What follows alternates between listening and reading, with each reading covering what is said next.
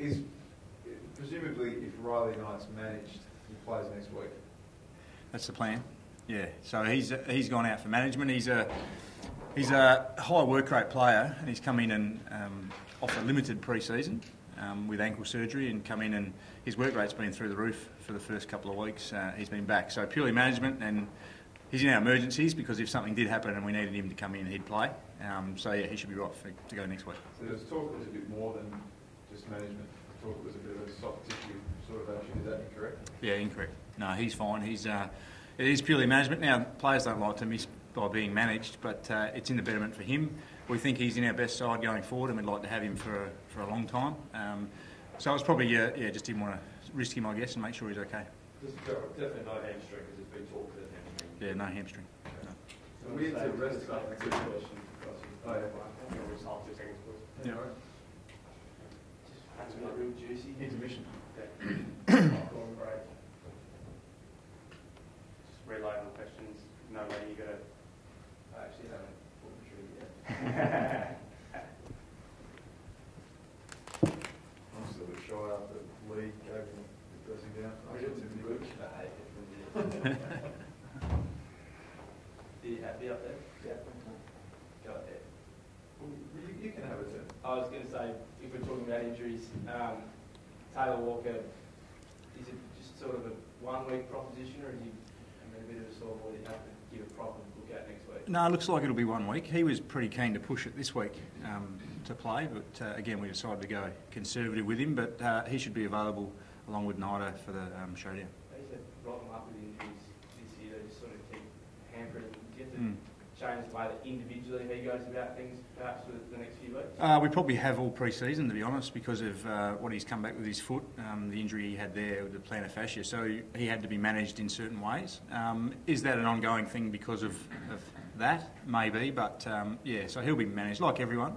They'll be managed. If they pull up a bit sore, they might come out of training here and there, and if required, some of them will be managed out of a game. I was going to say, with the benefit of hindsight, say perhaps we weren't playing in round 2 or whenever it was, and came back and give him a couple extra? In a perfect world, you'd probably say yes, but he was right to play, and probably because of other injuries, he was, as the skipper, putting his hand up and saying, "Put me in there." So ideally, maybe, but it is what it is, and he'll be right to go next week. So Ben, the two big guns, Walker and Sloan, do you think they'll both be available for the showdown? Yeah, well, speaking to Rory today, he's dirty on missing this week, so they should both come back in.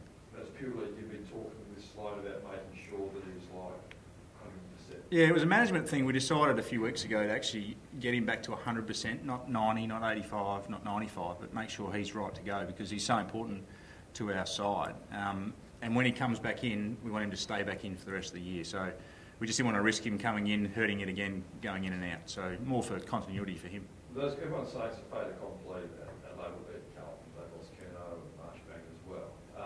What's the club's attitude towards tomorrow night's game? Obviously, with no 3 and 4 points. The attitude is to go out there and prepare and perform like we have the last couple of weeks.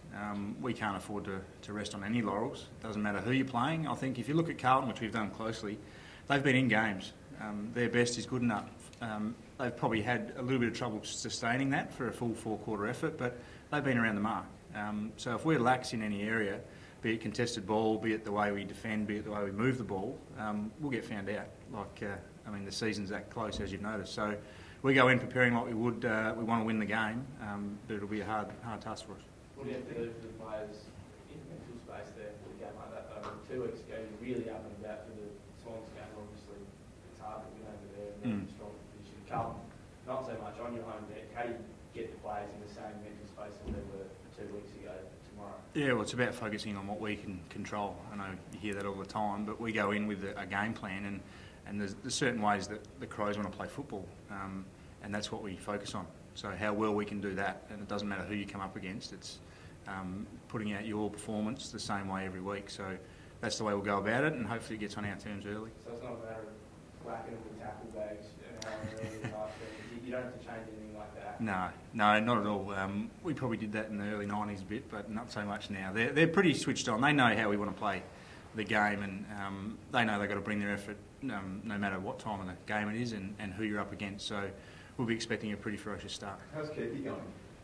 Keithy's getting there. Yeah, he joined back in the track this week, so he's had some issues with that foot. I'm not sure if it's next week. I think we're going to give him a couple of week training block just to get him up and about, so he's back in the swing of things, and hopefully he'll only be 2 or 3 away. Brody Smith running around now. What's the latest scenario with him? What's possible return date? He looks good. I keep asking as well. No, he looks great. His rehab's gone really well, and he's ticking all the boxes. But he's on schedule, so he's not above schedule or coming back prior. So he should be around about August. We're thinking at some stage in August. But looking really good, ticking all the boxes. I like it when he ices his wrong knee, which means it's not hurting him too much. But yeah, he's on track. But the plan will be the same. Where's he up to now with his training? Well, he's joining in a bit more ball work now. Not so much with the main group. He'll do a few little things with the main group, but it's more off to the side. And I think his next step is just that change of direction work and his agility work. But as far as his kicking, etc., he looks pretty good. Ideal scenario, you get him back a couple of weeks before the finals? That'd be ideal. I think you'd love anyone who comes off of a long-term injury. You'd love to get him a good chunk of training plus a good couple of games. It can be a difficult thing, so fingers crossed. That's ideal, but we'll see how it pans out. But he's still training possibly for that? Yeah, that's what he's aiming for, and I think that's what the club's aiming for. Now we know with knees things can happen; they can go left, right, and centre. So we'll keep assessing it, but that looks like it's on track.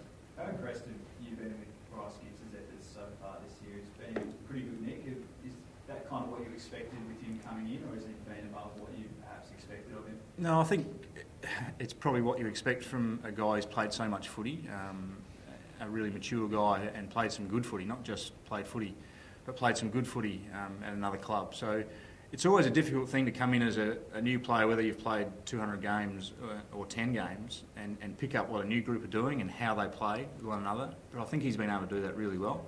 And I think there's another level for him to go as well. So we've been really pleased.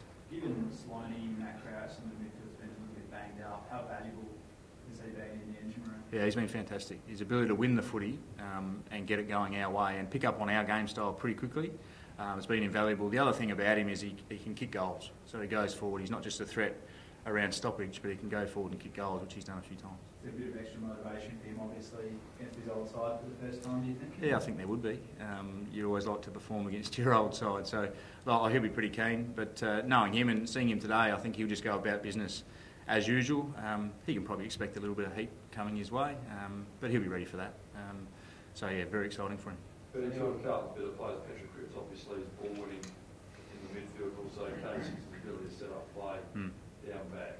What's your plan for those two? Yeah, two pretty important players for them. We think we match up pretty well with Cripps in through the middle, and we've got some big bodies, Ellis Yeoman and Hugh Greenwood, who can body up pretty well against them. And if Simpson gets off the chain, he's one that we've got some plans in to maybe look after how he uses the footy or where he's getting his ball. So they're two we have to keep an eye on, but it's not just them. They've got some pretty handy players. If Casbolt keeps marking the footy, then he's dangerous for them. So yeah, it's going to be interesting, but they've certainly got the talent. We just have to be on our game. Physically, one that probably makes it up to investing in midfield is Cam Ellis-Young. Has Cam got a bit of a slightly different role this week, given he might be on there with Cripps? Yeah, it wouldn't be a different role, because I think he's done a similar role the last few weeks. Even Sydney against Kennedy, at times he bodied up against Kennedy at the stoppage. So it'll be similar to that, I'd imagine.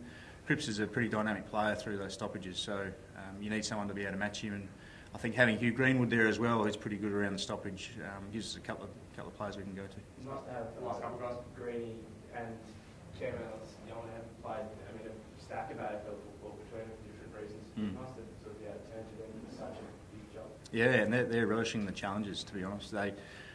It's great to actually have them play together for a long period of time, so long being 5 or 6 weeks. Get them in there, they can work off each other, they understand how they both play and what the midfield looks like. So, as was mentioned earlier, with regards to some of the injuries we've had through the midfield, it's been great for them. So at least you've got a real lot of confidence now going to those two to play those roles. Hardy, Jez McGovern putting off contract talks till the end of the year at West Coast. One at each end for Adelaide would obviously be ideal. Do you just say to Mitch, get him on the phone and start the process early? I just spoke to Mitch before. Yeah, it'd be nice it would be nice, wouldn't it? But no, look, I think he's pretty comfortable in Perth. But look, you never know. But having a couple of brothers, it was going the other way last year, wasn't it? Yeah, it was. When Jeremy was meant to be calling Mitch, so we'll see if we can reverse the tables. Well, we've got